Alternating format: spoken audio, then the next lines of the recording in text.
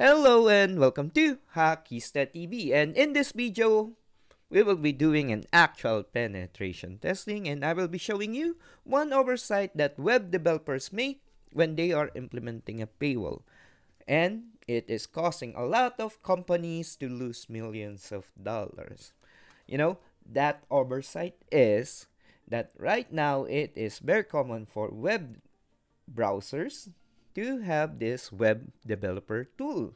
And with this web developer tool, anyone can modify the HTML and CSS of a website. So let me demonstrate to you how to disable this paywall. Now, okay, so you just click this and select this whole div. And as you can see, this is the div that is blocking the article. So we can just select this here and click delete. And now the whole article is ready to be seen, but you cannot scroll on it.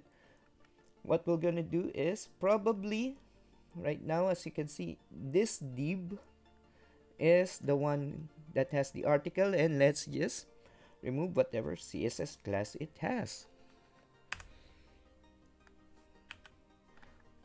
And click enter, and we should be able to scroll the article now.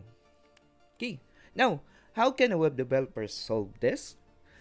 The answer is that they can just implement a hard paywall where they don't need to show any part of the content. The other one is a soft paywall where they only show a partial content. Now, if you like this video, be sure to watch my other ethical hacking video here on Hakista TV. Till next time, my fellow Hakista.